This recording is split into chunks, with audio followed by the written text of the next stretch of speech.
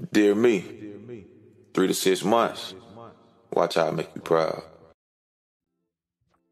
Hello, welcome to my channel. My name is Xavier. This is TehcZavier, where I help you go further in tech. In today's video, I am going to share my official plan of execution around getting more than a few certifications in the 2024 calendar year, specifically between now and like May. So I've had a little bit of certification envy.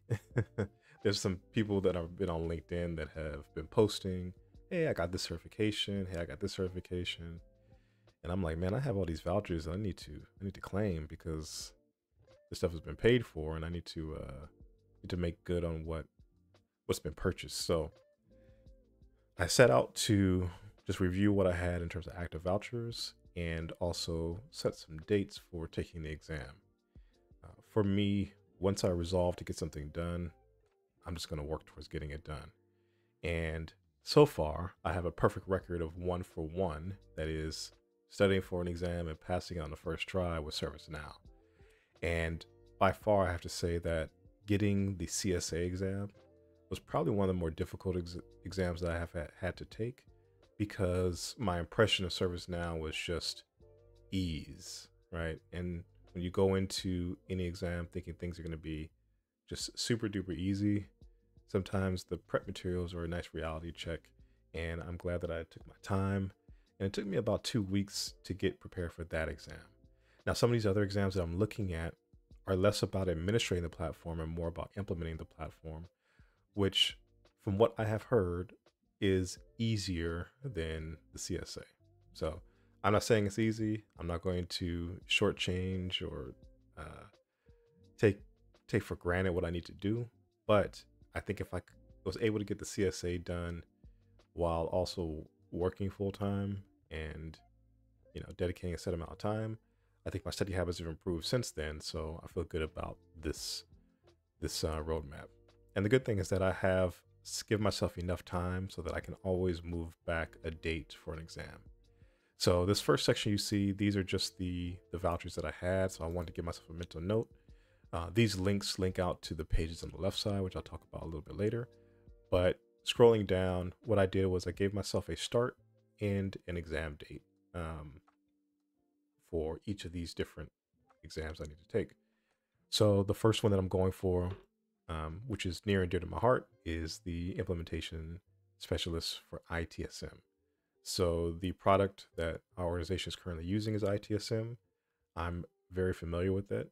It was one of the more stressful periods for me, which was implementing this thing successfully. Still a lot of work ahead, but I feel comfortable with this as a start. So I'm going to start here. And today is actually the 6th. So I'm going to be doing a fairly long study session since it's a weekend, and doing that today and tomorrow and every day thereafter. During the week, I find that 2 hours is comfortable for me.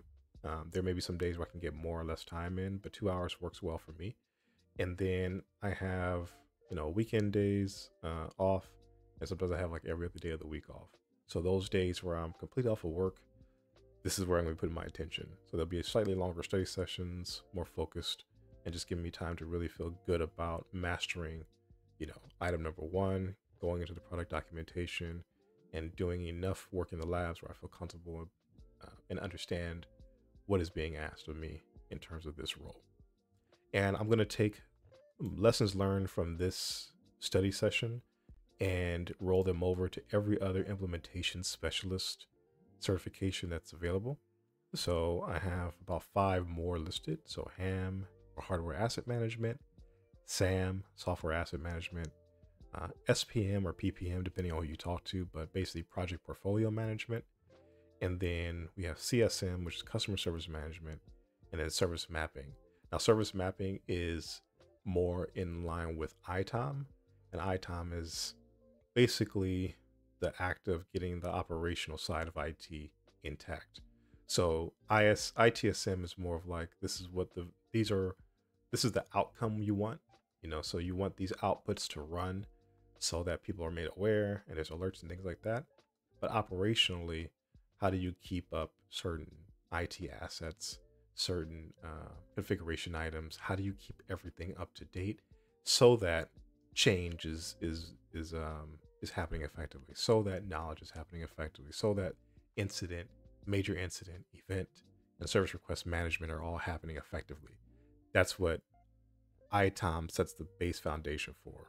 And so service mapping is one of those things where it's a big piece of ITOM. I'm not gonna spoil it for you, but you can definitely look into service mapping. The other side of that is usually discovery. And I think those are the two implementation specialist certifications in those areas, but I could be wrong.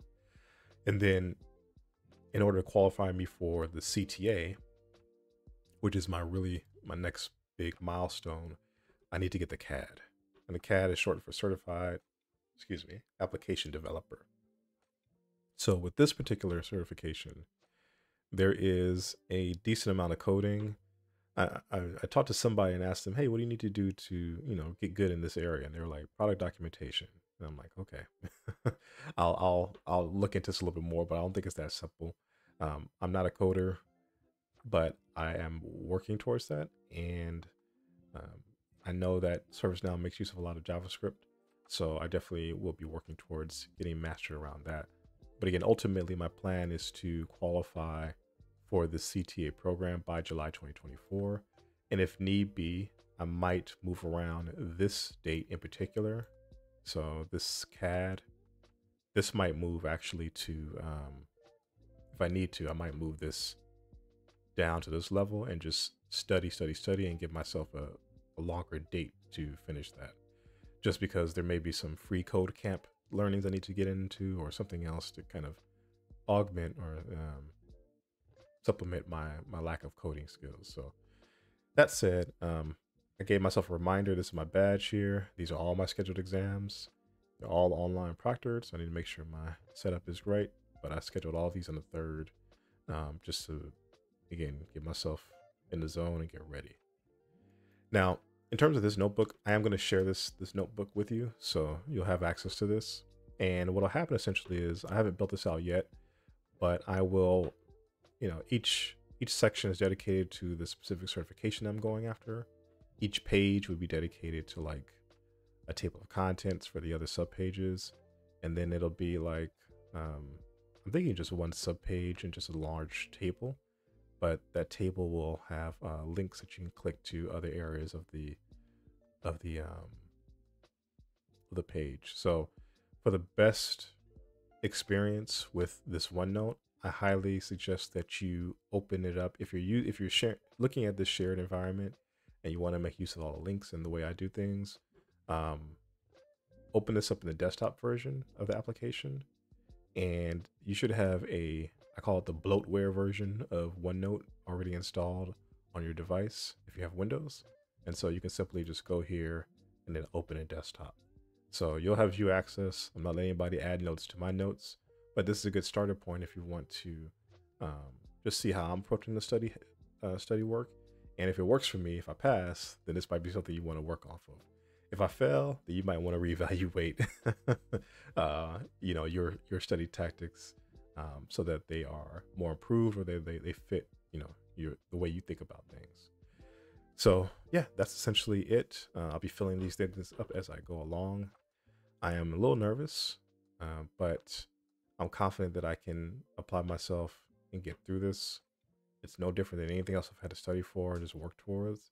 And I know that the routine, my habits, and my commitment to both are what's going to carry me through this. So if you are getting ready to start on your study journey for the CIS ITSM, then by all means, let's study together. Let's compare notes. Let me know in the comments if there's anything else that would be helpful for me to share.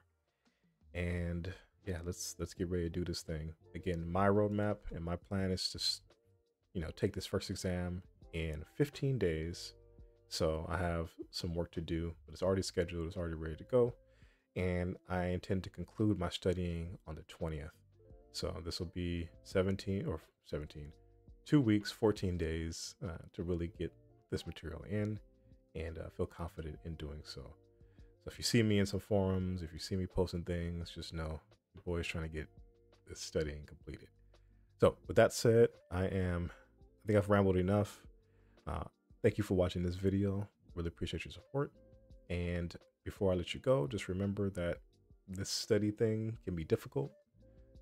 Any pivot or any change you're trying to make for the better in your career is going to come with a little bit of growth pains and just some hard times. But what has helped me, and what I suggest always, is that you don't be hard on yourself. You just work hard on yourself.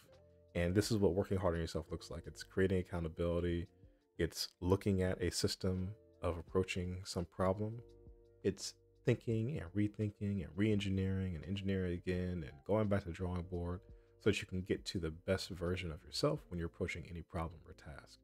And if you go follow that method, it just becomes a science as opposed to a self-esteem thing. So at that point, I'll let you go with that. And as always, have a good day and good luck on your tech journey. Peace. Dear me, 3 to 6 months. Watch how I make you proud.